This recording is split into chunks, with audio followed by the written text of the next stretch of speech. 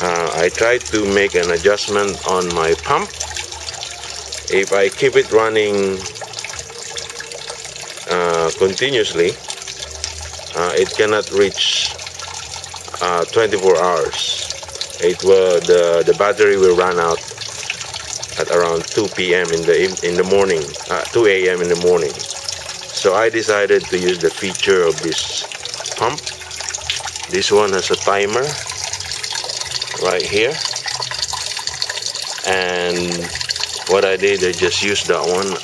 This timer will turn on the pump for 15 minutes and will be off for 45 minutes, and luckily it survives 24 hours. So I think this is my setting now.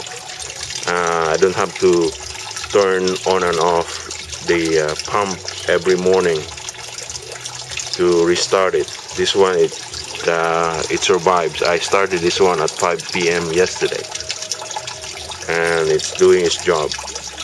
What I did also is adjust the potentiometer here so that the pump will